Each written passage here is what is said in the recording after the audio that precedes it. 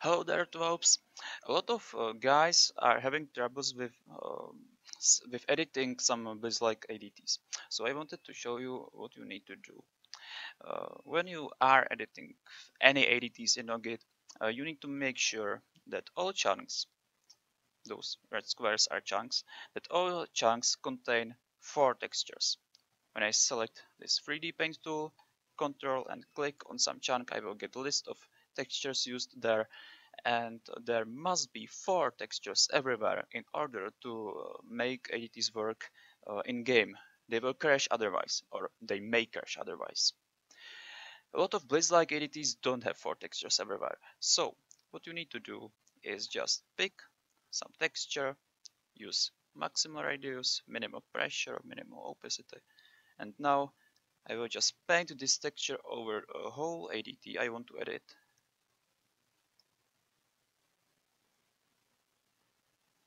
That was first texture, now the second texture. Again, I will paint it over a whole ADT I want to edit. I want to do something in this ADT, only on this ADT. Now third texture, and I'm done.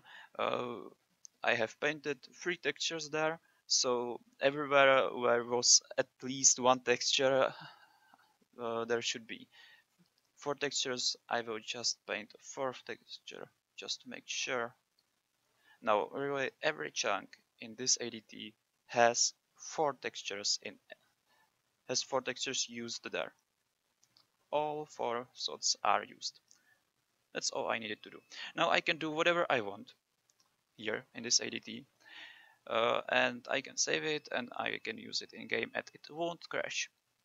Now just notice that I have by accident, of course, paint the texture also to ADTs around my ADT which I wanted to edit. So when I save this, I will want to delete all those useless ADTs around. I want just to keep this one ADT I have wanted to edit. So I will save, wait a while until it saves everything for me.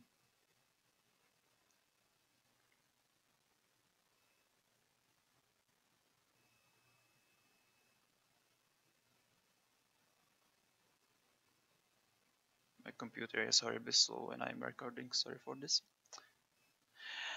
So I wanted to edit tile 36, 34. So I will delete all other. Here we go. Also WGT. And that's it. I have edited this ADT as I wanted. I have placed 4 textures everywhere, and now I can just place this ADT into my patch and I can use it. It won't crash. That's all I needed to do. Fill all chunks with 4 textures. So thanks for watching, and I hope that this helped you out, guys.